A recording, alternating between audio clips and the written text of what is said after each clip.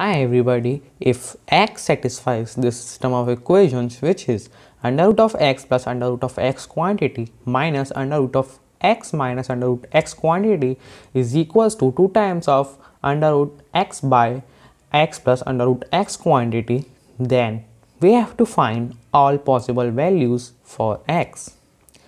So please give your trial to this question and keep watching for the solution.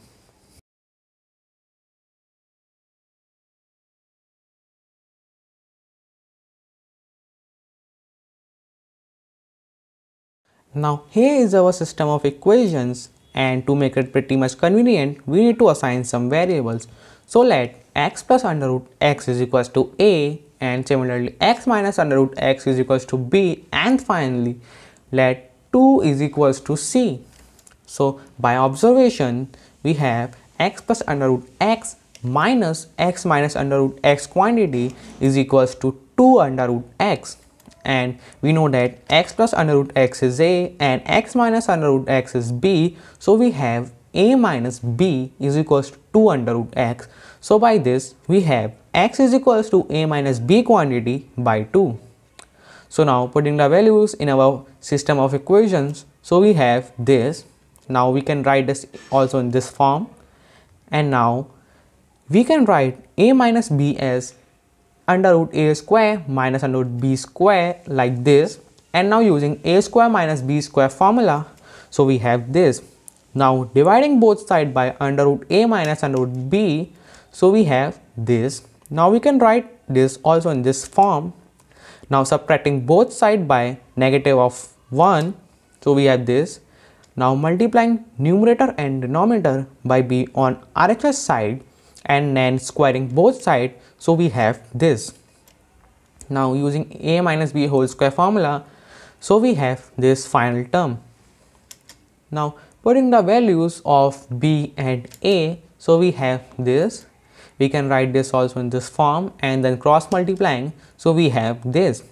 And now opening the parentheses, so we have this. Now cancelling c square x square on both sides, so we have this.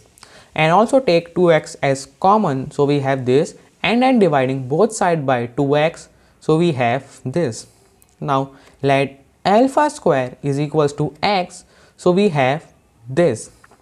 Now we make it in the form of quadratic polynomial, so we have this, which is 0 is equals to alpha square times 1 minus 2c quantity plus c square alpha plus c square negative c square plus 2c minus 1 like this.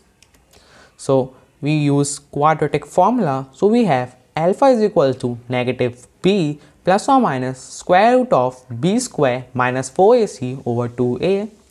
Now what we do is just put the values, so we have this. Now here is our system of equations, and we consider c is equals to 2, and this is our value of alpha. Now putting the value of c is equals to 2, so we have this. Now simplifying them, so we have this. So our final value is alpha is equals to negative 4 plus or minus 2 divided by 2 times of negative 3. Now here is our final value of alpha, and we know that x is equals to alpha square. Now in first case alpha is equals to negative 4 plus 2 divided by 2 times of negative 3, so we have alpha is equals to 1 by 3. So x is equals to alpha square, which is equals to 1 by 9, and in second case we have alpha is equals to negative 4 negative 2 by 2 times negative of 3, so we have alpha is equals to 1. So x is equals to alpha square, which is equals to 1. Now we have two values of x, one is 1 and then another is 1 by 9. So which value of x is correct? So looking in this part, put x is equals to 1 by 9, so we have this. Now taking the common LCM, so we have this. So we have under root of negative 2 by 9, and this is in the form of complex number, so we have under root 2i by 3, and simplifying them is not possible.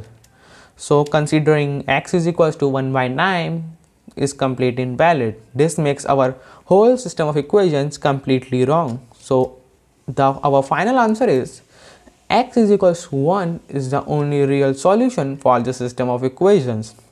And that is our correct answer.